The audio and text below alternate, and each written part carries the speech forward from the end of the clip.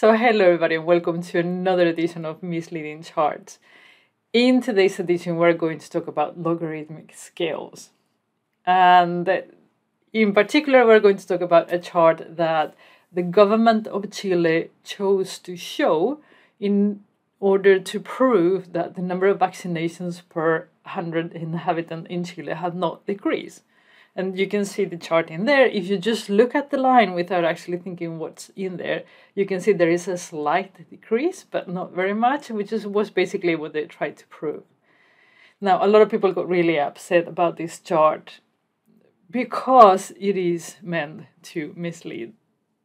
In which way is it misleading? Well, if you pay attention and you look at the chart, at the y-axis, you'll see that it's logarithmic scales.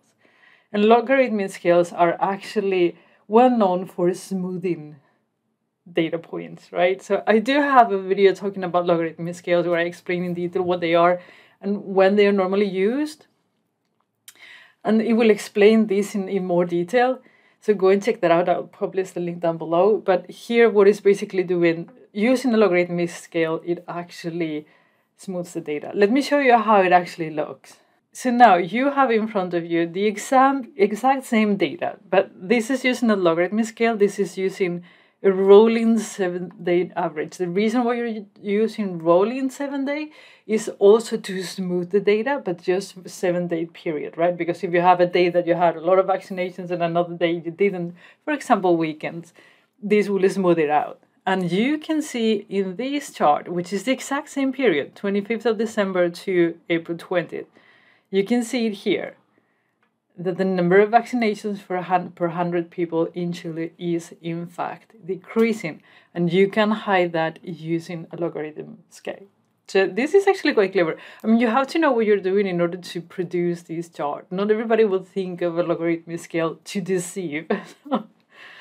Hats off, really, really clever. But be careful. Every time you see a logarithmic scale, if you're not very familiar with them, don't trust the data. Go and see where you can actually find the actual numbers or read more about logarithmic charts to see, has it been used appropriate? Is this a chart where logarithmic scales should have been used or not?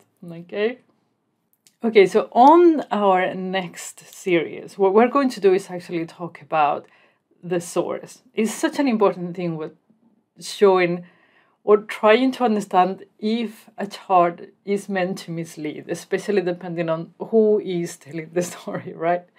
So we will revisit some of the charts. We will talk about the source. We will talk about the person or the organization behind the claim to see if there could be any intention or any bias built into that.